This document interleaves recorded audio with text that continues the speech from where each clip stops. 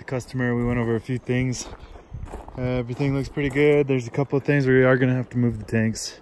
I don't know if you can see down there, but I got our mark on the side of the dirt pile down there at our 50-foot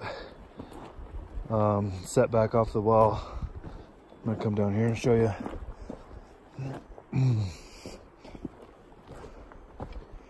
I'm thinking we should probably get some squeegee up here to bed these pipes. Anyway, there's our 50 feet to the well right there. As you can see, everything is encroaching, so it does need to come this way. And we'll come, and I think we can tuck it all the way over here and into the corner over here. There's our 10-foot setback off of the property line, which is right there. And there's our mark that's 16 feet from our 50-foot setback location. So we are gonna need to move these tanks, unfortunately. I'm really sorry. I didn't get you laid out a little better on this one. Here's the well. It's pretty much hiding.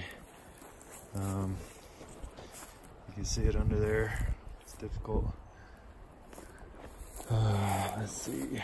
So then coming up here, I like how you got this gravel nicely graded in. Placement of large rocks. We're gonna go ahead and put a bigger, larger boulder here. Right there, you can see it says bigger one. Another boulder here, and another boulder right here on the post corner. We have another boulder here, another one there, another one there.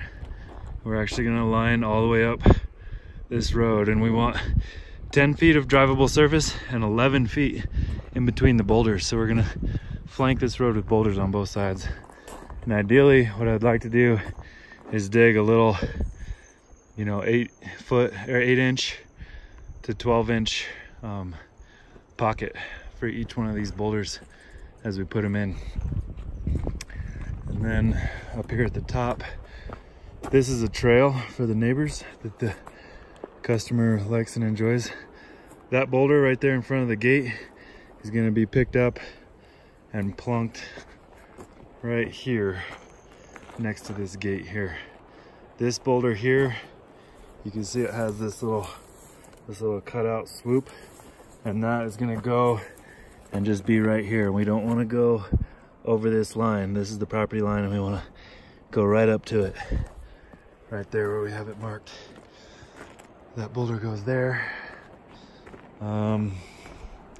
So then for this trail coming up here, I have a dotted line in the grass there. It's hard to see, but we're gonna do a big boulder there, big boulder there. Trail comes across, do a big boulder there,